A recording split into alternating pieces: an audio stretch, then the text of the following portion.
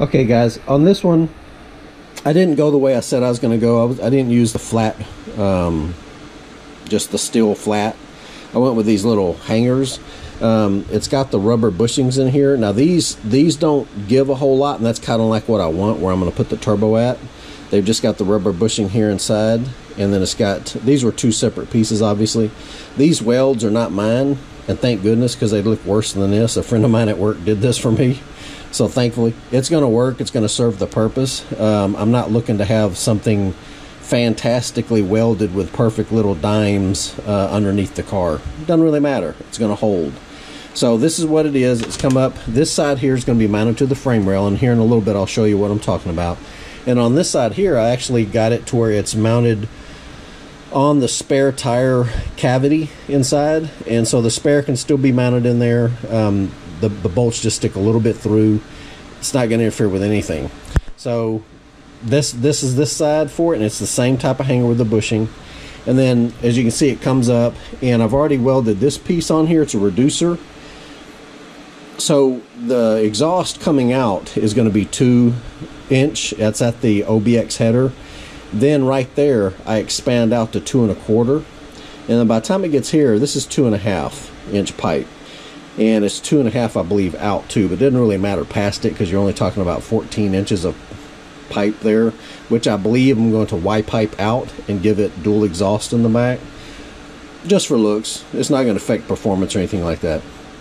And then I'm going with, as opposed to running just regular flanges, I'm going with the V-bands. This bracket here, if I ever need to take it off, I just take these 4 bolts off and then bring it up and then get it over the lip of this V-band. If I had a regular flange on here, there's no way I could do that.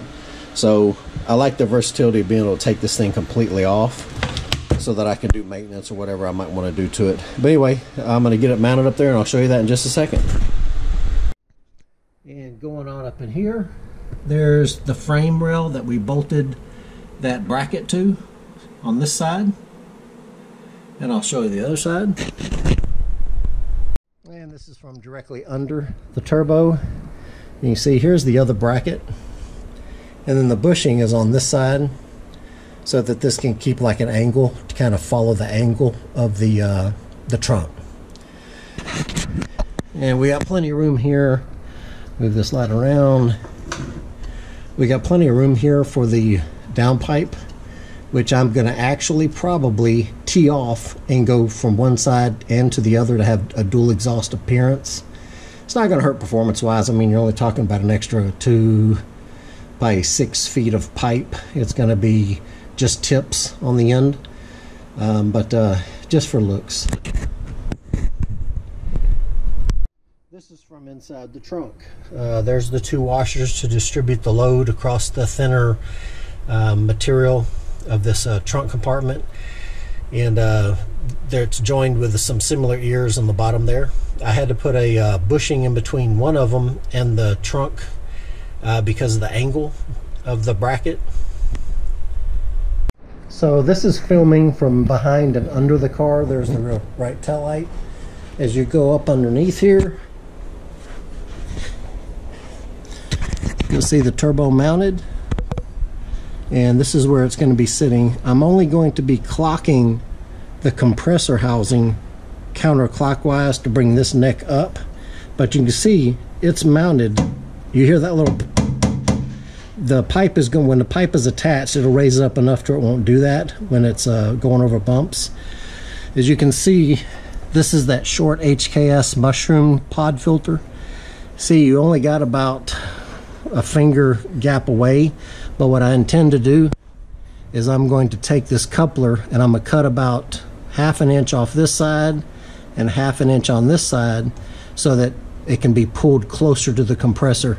I'm not, obviously these wheels don't turn, I'm not worried about contact, but I'd like to get it further away for water splash. When water jets up here, I'm going to be installing a kind of a guard here, and but still I want it away from here. So anyway, this is it from the bottom. You can see the pipe is up there. Like this. There's the pipe. It's got the V-band clamp, and I'll run my piping from here on up. And now you can see after I've shortened up this coupler by a 1/2 inch on this side, 1/2 inch on this side, it is now, instead of just having finger distance from here like that, it's now got more than 2 fingers distance in between it. So again, still going to be worried about water shedding on this side, and that's why I'm going to put that little shield right here. But outside of that, that's far enough way back, no contact whatsoever. That ought to work out really good. On the downpipe, I was telling you that I'm basically going to have it come down like this. This is the pipe, and as you can see, I'll have some heat shielding here like I do along the center of the car in the exhaust valley, and it's going to come down here. I'll probably have it stopped right here, and then it'll tee out for over here, and then of course once this tow hook here has been obviously removed, that'll open up the cavity right here for it to be for a pipe to come here as well. We'll have a hanger up here and all that good stuff. But anyway, that's it pretty much. As you can see, of course, this pipe isn't welded in or anything like that, but it's bolted up in there fairly sturdy. If you go pretty much to the side of a side look here, you can see that as far as height, it's up as far as you could expect something. This is going to have a 90 on it to come down. This is the oil return, and then at top it's got a 45 that's going to jump over this subframe here and then feed forward. All right, and so here it is with the tire off. Again, the main concern was the contact with the tire being up high enough. This is as high as the rear subframe on the car, as high as the stock muffler would be, albeit a little bit further back that way. So, you know, as far as water submersion, obviously any driving through deep flood waters is not a good idea anyway, but with this filter being this low, yeah, you're going to really need to pay attention. Driving through, you know, regular rain and stuff like that, that's not a concern.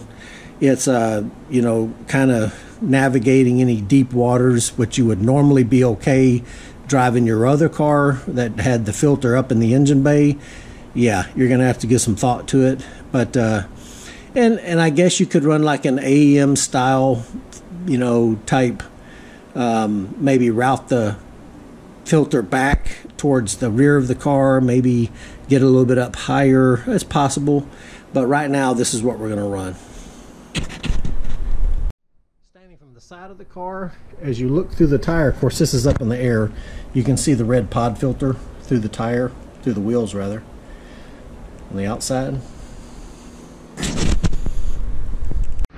And a shot of the back. Yeah, you're not really going to be able to see it for the most part. The only thing that probably throw it off is the red pod filter, but as you can see, if we go down to this level, you can see the height of the tire and where the little downpipe will shoot off at and then tee out. So, but at any rate, it's going to be hidden decently. Of course, on this side, the pipe that's going to be coming out there is going to have a tip on it. It's going to hide it for a good amount. And then, of course, like I said, in that cavity over here is going to be another tip. So that's the shot of it from behind.